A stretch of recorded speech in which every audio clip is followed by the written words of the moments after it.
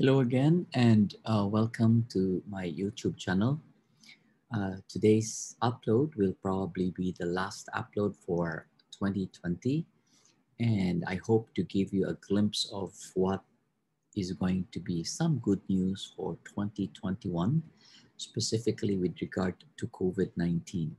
So one of the most common requests with regard to topics on this YouTube channel is what do we need to know about COVID-19 vaccines and whether we have some good news to present specifically for the coming year. So one of the subscribers actually emailed me or messaged me whether I can enlighten most patients on COVID-19 vaccines, and specifically, are they safe for my diabetic patients? So what I'm going to do this afternoon is give you some background and what you need to know about COVID-19 vaccines. So why is there a need to be vaccinated for COVID-19? We all know that this is a very fatal and serious disease. And although most of the patients remain asymptomatic, but we actually don't know how COVID-19 will affect you, whether it's going to give you a severe manifestation or complication, or you will remain asymptomatic. We also don't know what long-term complications will set in depending on the patient's risk. We know that being a diabetic and being overweight and obese with cardiovascular disease put a patient at higher risk of developing severe complications of COVID-19. And therefore, as a diabetic or as an obese patient, we really want to know whether these COVID vaccines can help protect us. Furthermore, we know that COVID-19, once you get sick, you're not the only ones who are going to get sick, but most likely the persons that you've contacted with, you've been in contact with for the past few days while you had the symptoms. And therefore, it will affect your friends, your family, and your loved ones. And thereby, it is at the present time still a recommendation that to prevent one from getting sick or to protect your friends and family from getting sick, that we always recommend wearing a mask and to continue avoiding social gatherings. So why is there a need for us to be vaccinated? Now, actually, when a person gets COVID-19, that person who got infected will develop some form of a natural protection called natural immunity, because your body produces the antibodies against COVID-19. The problem is the duration of the protection is still not known.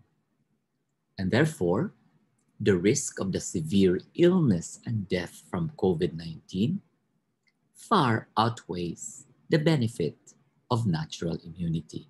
So you don't just want to get it to have antibodies against it.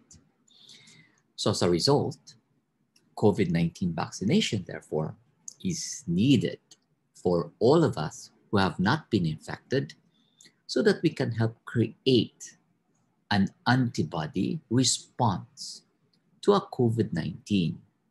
We develop our own immune response to COVID-19 without having to experience the illness. So what is the purpose for you to be vaccinated?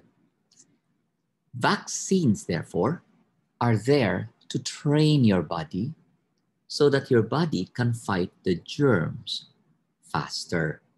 So that's why it is our recommendation that once these vaccines are in our country, that one should be volunteered to be vaccinated. Now, there are different kinds of vaccines available. So this is from BBC, the source from the World Health Organization. And you will note that what we hear most would be those vaccines that have been approved in the US and in Canada, of which we are trying to get also in our country. And topmost would be the Pfizer and the Moderna vaccines. Both these vaccines have been shown to have 90 to 95% effectivity. The difference between the two is that the Pfizer is stored in minus 70 degrees centigrade, while minus 20 for Moderna. Likewise, the number of shots for these two vaccines are 2, while the Pfizer requires 21 days apart. It requires 28 days apart for Moderna.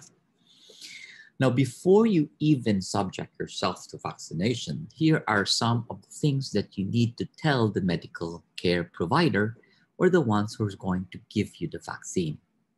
First, if you have any allergies, if at present time prior to the vaccination you have fever, any bleeding disorder, or are you an immunocompromised host, or if you are on certain medications that will affect your immune system.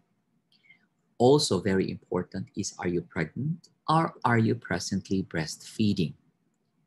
But one very important information that you should also provide your medical care practitioner is whether you have received another COVID-19 vaccination prior to the present one. Now, these two Moderna and Pfizer vaccines are not recommended for children. We don't have studies yet whether children below 16 years of age, they are effective. So Moderna recommends 18 years and above, while Pfizer recommends 16 years old and above. Now, what is very important is, just like flu vaccines or any vaccines, once you have that vaccine given to you, you may have some soreness, swelling, or pain in your arm for around 1 to 2 days. However, some patients will also develop an immune response where you develop some sort of tiredness, fatigue, and fever, which should not be an alarming symptom to you, but an expected side effect after a vaccine. Now, one very important information that you should give to the medical practitioner who will administer the vaccine is you have to give him a history, if you have a history of allergic reaction, because it is not recommended to give a COVID vaccine to anybody who has a history of allergy to any of the ingredients present in the vaccine. If you had severe allergic reaction to other vaccines in the past, you also have to talk to your doctor, because it may still be safe for you to get vaccinated for COVID-19. If you are allergic to peanuts, to pets, to venoms, or to any kind of food, including eggs, you may still get vaccinated, because most of these COVID-19 vaccines do not contain these ingredients. What's important also is that people who have allergies to oral medications, or even family history of severe allergic reactions or milder allergy to vaccines, you can still talk with your doctor, and that you may still be given the COVID-19 vaccines. Now, the question is, once I'm vaccinated, do I need to wear a mask? Because since I'm already vaccinated, I'm already free to go out and enjoy, because I'm sure I'm not going to get COVID-19. Unfortunately, no. Yes, you will continue to wear a mask. You need to continue to wear a mask. Remember, the vaccines here work with your immune system, so that your body, once it's exposed to the virus, can fight against the virus. Wearing a mask and staying at least 6 feet away from others should continue to be practiced, because what we believe is, together, the COVID-19 vaccination, the safety protocols that you should continue to be in place, so it can offer the best protection of all of us from COVID-19. Now remember that when you are given the vaccine, it will not right away protect you against COVID-19 because it typically takes few weeks for the body to produce these antibodies and build immunity against it. That means even after you have been vaccinated, the person could still be infected with a virus that causes the COVID-19 just before or just after the vaccination and still get sick. This is specifically because when you give yourself a vaccine, when you receive the vaccine, the body has not had enough time to provide the protection. So meaning the vaccine did not create or elicit an immune response yet enough to protect you against COVID-19. So it is therefore very important that even after the vaccination, that you continue to practice the safety protocol. So the bottom line with regard to COVID-19 vaccine is this, that COVID vaccines will not give you COVID-19. That's one of the most important fears among my patients because none of the COVID-19 vaccines contain the live virus that causes COVID-19. This is a different form of vaccine. It's an mRNA vaccine. So don't worry that by receiving the COVID-19 vaccine that I'm giving you an attenuated virus that may elicit a true COVID-19 infection. Second, that COVID-19 vaccines, once we give it to you, will not cause you to test positive for COVID-19 viral test. If, for example, you had a COVID-19 vaccine and you developed fever 3 to 5 days after because you got infected, and when you did a PCR, it was positive, do not blame the COVID-19 vaccine.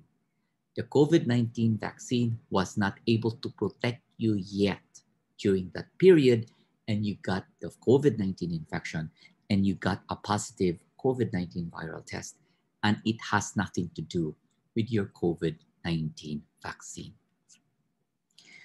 Likewise, for those of you who have gotten sick with COVID-19, please talk with your doctors because you may still benefit from getting vaccinated. So all my diabetic patients, all patients with chronic diseases, all patients at risk of developing COVID-19, specifically the elderly, should receive the COVID-19 vaccine because at present, this vaccine so far, based on clinical trials, are safe with around 90 to 95% effectivity against COVID-19. It is, however, best that we continue to follow safety protocols, specifically face mask and social distancing. So if you like my videos, please click subscribe and notification bell to be notified for new videos. This will probably be one of the last videos that I'm going to upload for this year, 2020. I hope for everyone to have a wonderful new year. Hope to see you again soon and see you again next year. With this, thank you very much. I hope this information on COVID-19 vaccines is one of the best news we have so far during this pandemic. With that, thank you very much.